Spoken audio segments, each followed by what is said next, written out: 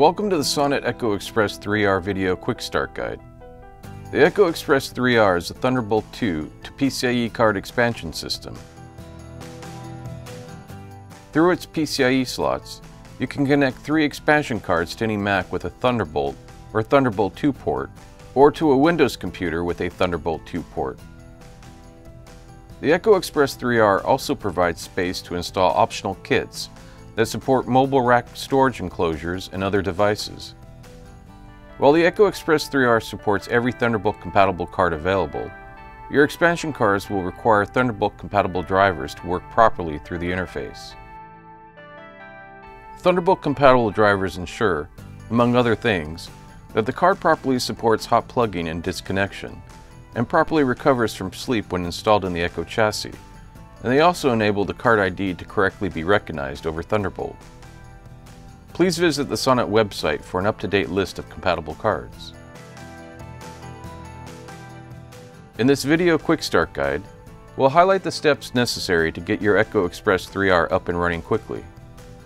For more detailed information, please refer to the printed user's guide included with the product, or find it on our website by clicking the Manuals tab on the Echo Express III-R product page.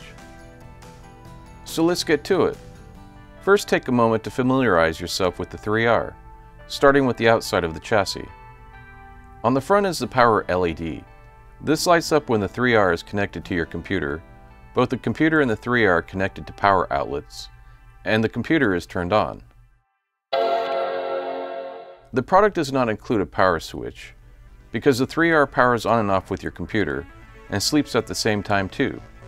This power-saving feature mimics the conditions of the PCIe slots in a computer like the old Mac Pro.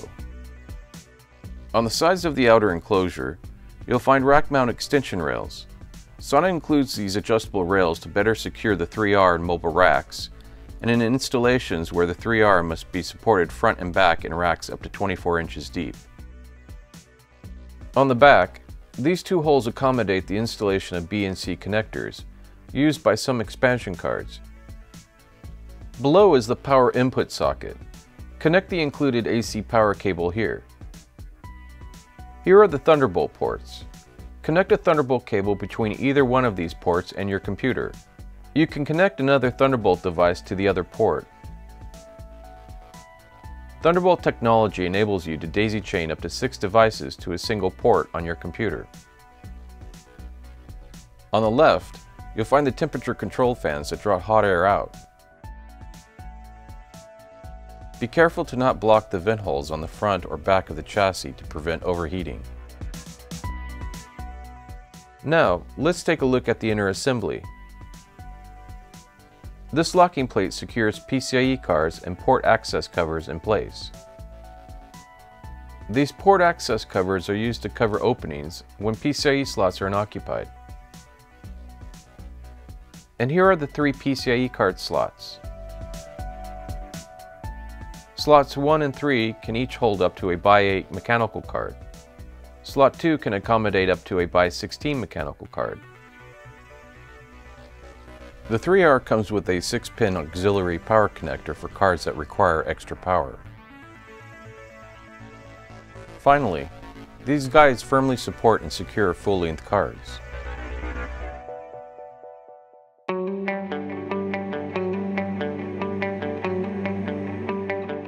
Now, it's time for you to install your cards and get rolling on your projects.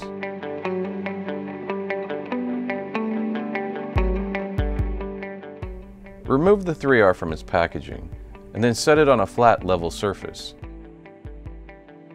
Remove the included Thunderbolt cable and cable lock from the package, and then set them aside. If necessary, use a Phillips screwdriver to adjust or remove the rack mount extension rails by removing the 4 screws securing each one to the side of the enclosure. As necessary, set the rails in place and secure them to the enclosure with no fewer than 2 screws on each rail. With the back of the III-R facing you, remove and set aside the 5 screws securing the inner assembly to the enclosure.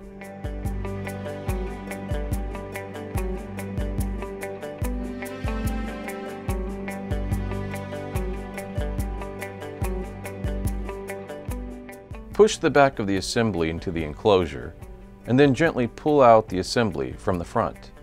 Set aside the inner assembly.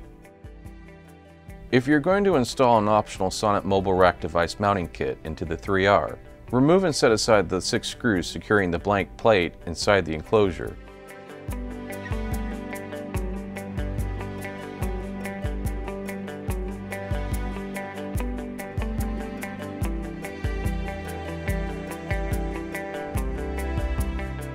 Remove and set aside the cover plate.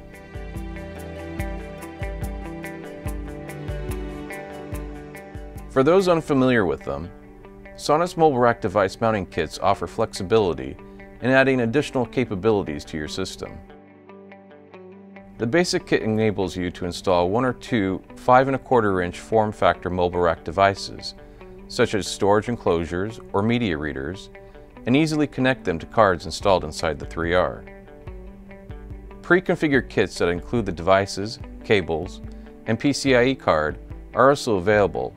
You provide the bare drives to complete the package.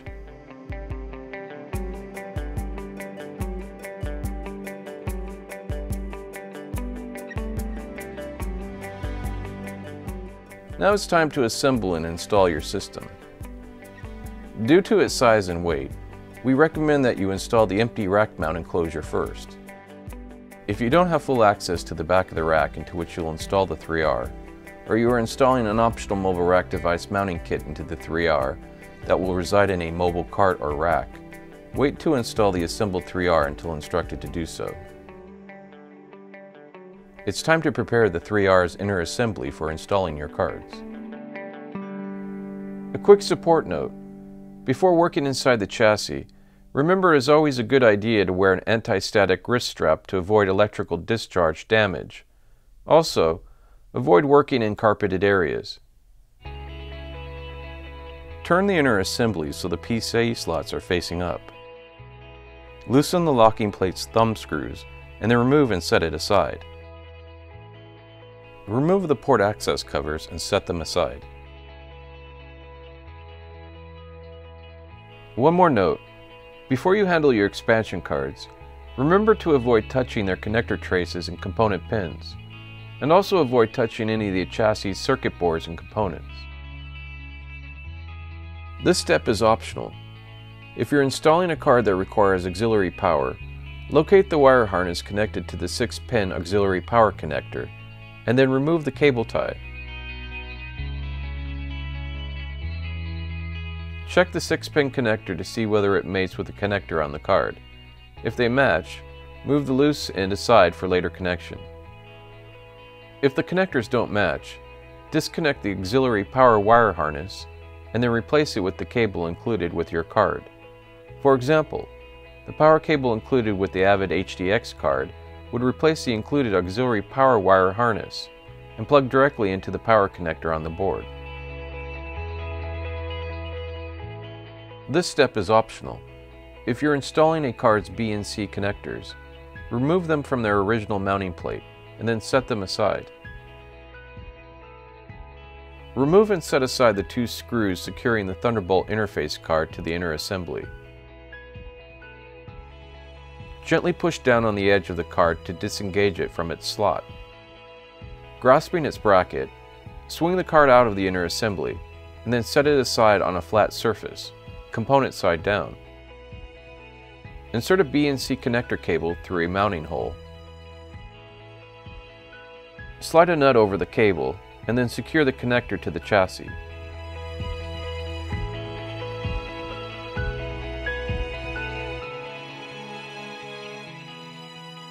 Repeat the process for the other cable. Route the cables out over the top of the PCIe slot riser card.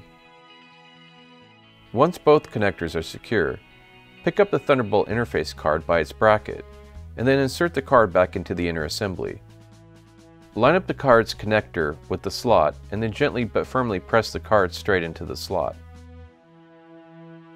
Using the 2 screws you removed previously, secure the Thunderbolt interface card to the inner assembly.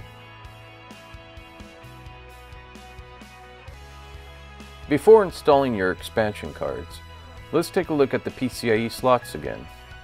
As stated earlier, there are 2 by 8 slots.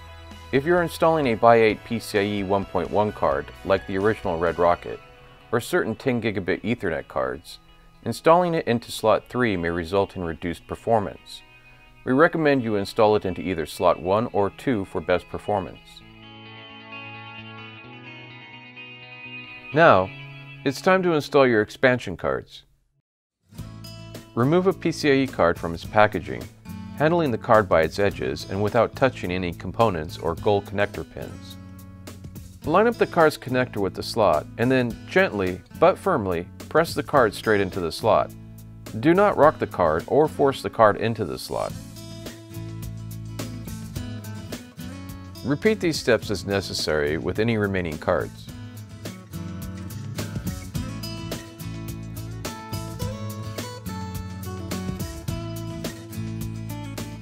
If you installed a card that requires auxiliary power, connect the auxiliary power connector to it. If you installed a card with BNC connectors, connect their cables to the card.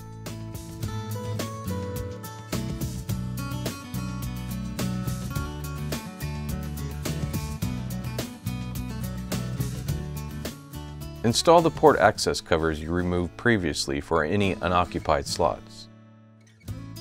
Secure the cards and port access covers using the previously removed locking plate.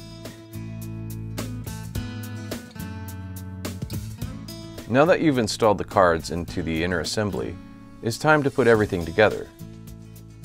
If you're installing a mobile rack device mounting kit into the 3R, prepare it now. Once the kit is ready, gently insert it through the front of the rack mount enclosure until it stops. Next, gently push the 3R's inner assembly into the rack mount enclosure until it stops.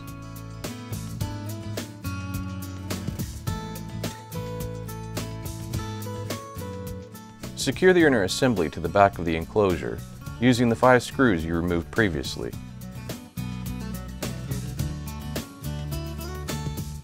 As necessary, secure the mobile rack device mounting kit to the back of the enclosure with the 3 larger screws included in the kit. If you're installing the 3R into a mobile cart or rack, we recommend that you secure the kit to the top and the bottom of the enclosure with the 2 smaller screws included in the kit. If you haven't installed the 3R into its rack, do so now. Now that everything's assembled, let's talk about Thunderbolt connections. If you're plugging in Thunderbolt devices in a daisy chain to your computer, where you connect them in the chain can affect their performance. If your computer has a Thunderbolt 2 interface, you should connect the 3R or other Thunderbolt 2 device first in the chain to the computer. Then connect other Thunderbolt 2 devices next, before connecting any 10 gigabit per second Thunderbolt devices in the chain. If you connect a 10 gigabit per second Thunderbolt device ahead of a Thunderbolt 2 device, its performance will be decreased to 10 gigabit per second speed as a result. Connect the supplied Thunderbolt cable or other Thunderbolt cable between either Thunderbolt port on the 3R and a Thunderbolt port on your computer, or any other Thunderbolt device in the chain that is already connected to the computer. If you are daisy chaining additional Thunderbolt devices, connect another Thunderbolt cable between the downstream device and the open Thunderbolt port on the 3R.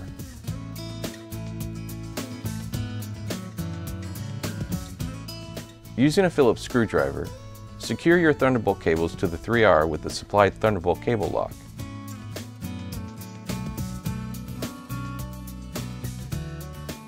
Now you can connect the included power cord between a wall outlet or power strip and the 3R's power socket. If you installed a mobile rack device mounting kit, connect its power cord. You must press the power switch on the back of the kit to power the installed devices. Note that the 3R's power indicator will not light until the computer and any other Thunderbolt device connected between it and the 3R is powered on.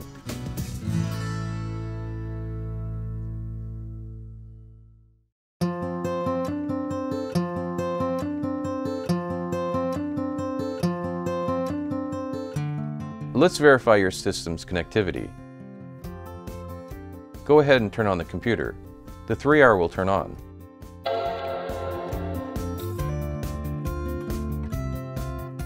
From the Apple menu, select About this Mac.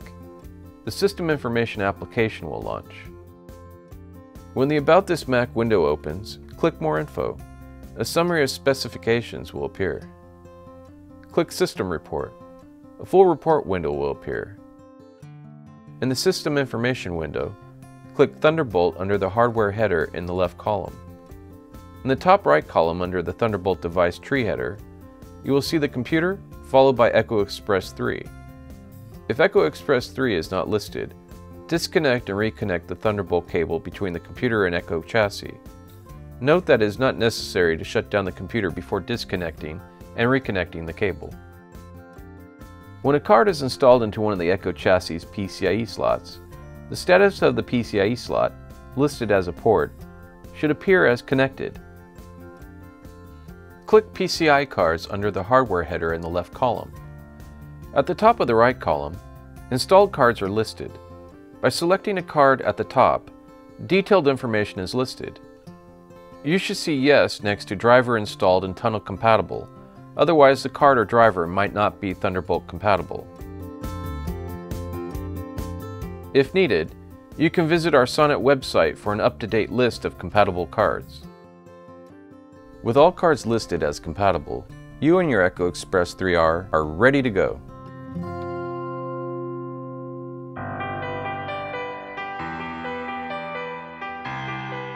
We hope you have found this video quick start guide helpful in setting up your Echo Express 3-R.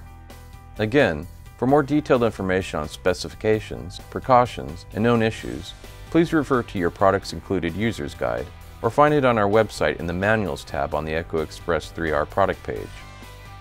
The Sonnet website always has the most current support information and technical updates for your product. If you need further assistance, feel free to contact Sonnet customer service by phone or try us through email at support@sonnettech.com.